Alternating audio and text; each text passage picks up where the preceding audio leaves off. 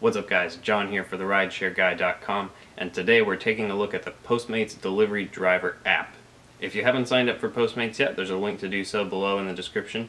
If you're not familiar with Postmates, they are a delivery service much like DoorDash. You work on demand to deliver various packages, mostly restaurant food, but a few retail items. They do operate in a large number of cities, so it's very likely that they're already operating in your area. Before we get too far into the sign-up process here, I do want to say that part of the Terms of Service agreement includes an arbitration clause. Essentially, you're agreeing that if you have any disputes with Postmates, that you will resolve those disputes through an arbiter rather than through a court of law. You do have the option to opt out of this. There's a link about 3/4 of the way down through this Terms of Service. You can click that link and fill out your information, and then you do not have to agree to that portion of the Terms of Service. And while we are on the subject of legal disclaimers, I do also want to mention that Postmates is one of our affiliate partners. We get a referral fee, a little commission when people click our links to sign up. That's one of the ways we help support the site and can continue to make informative videos like the one you are watching right now. I do want to thank you all for your support, and with that said, let's get back into the walkthrough. To sign up, it's pretty easy. They don't ask for a whole lot of information. There's no in-person orientation. You just put in your information and wait a few days to a few weeks, and eventually you will get a Postmates credit card that you will use to pay for your orders when you're picking them up, and you'll also get a handy-dandy Postmates insulated bag, which doesn't actually do that great a job at keeping food warm or cold. You can see it's got a little bit of foil in there, but that's beside the point. Let's look at this app. When you first open it up, you'll see this map here. This map shows you your blitz pricing. Blitz pricing is essentially the same thing as surge pricing. It shows up in those familiar shaded red hexagons, and those indicate that you'll be getting paid more for orders that are coming from that area. If you tap the zoom out button a whole bunch of times, you can see the entire delivery radius. That's the area that you'll be driving. And you can tap the slider in the top right to go online or offline as your heart desires. When an order comes in, it will play a notification sound. You'll get a notification that pops up over whatever app you happen to be using at the time. It does give you a pretty generous amount of time to accept those requests, which is pretty nice. I like this feature a lot. When it is time to accept the order, you'll see the restaurant location. You'll see how far away it is. If you do want the order, tap Accept at the bottom right and then tap Start Pickup. Tapping the arrowhead to the right of the restaurant name will bring up your GPS. It does give you a prompt every time you do this as to whether you want to use Google Maps or Waze if you have both of them on your phone. I do wish there were a setting for this so you could set it up as a default, but unfortunately there isn't, so you do have to select which navigation you want to use every time. When you arrive at the restaurant, tap Confirm Order Details at the bottom. This will pull up a list of whatever the customer ordered along with all their special instructions. To confirm that you've received all the items, you tap the checkbox to the right of their name. If you need help, you can tap Support at the top right. It will give you the option to call or text the customer. This is very useful if there's any issues with the order, or if you need to get in touch with the customer to find out about substitutions, if the restaurant is out of something, that sort of thing. On some orders, you'll have to pay for them with your Postmates credit card.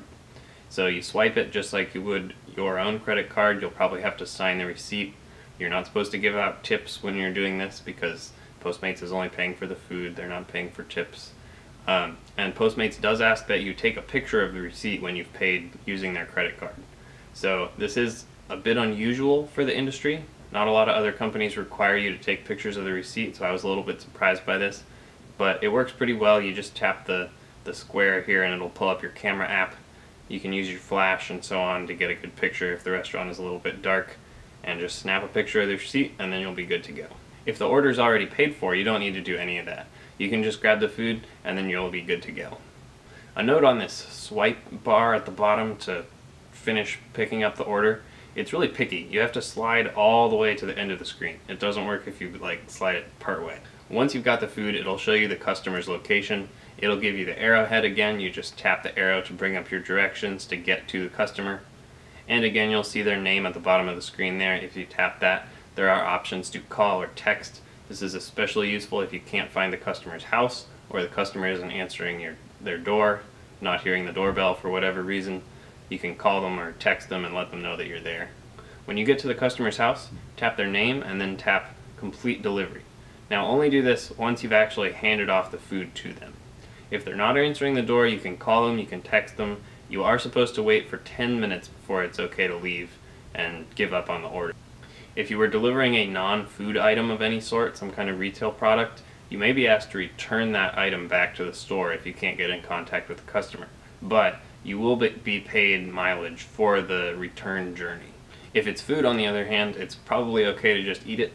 But again, it depends on the order. That's pretty much all there is to it for the delivery side of the app. There are a few settings. You can access those by tapping your account picture in the top left corner of the main screen. Here you can find Blitz notifications, where you can opt in to notifications when Blitz pricing kicks in your area. You can also change the type of vehicle that you're driving, or not driving, as the case may be. It depends on the area that you're working in. Some areas, some cities give you the option to deliver on foot or on a bike. Most cities give you the option to deliver by car or van or scooter or motorcycle, so you can select between those options as well. You can also see your earnings. This is broken out in two ways, both by delivery and as a deposit.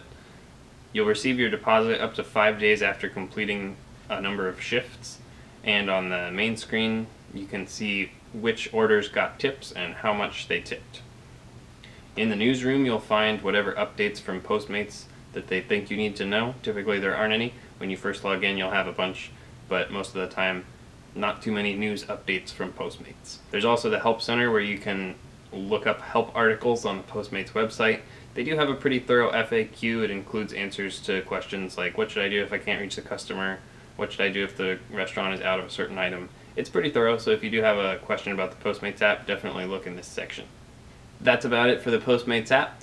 Hope this was helpful. Hope you liked it. Be sure to subscribe for more rideshare news and advice, and we'll see you next time. Drive safe.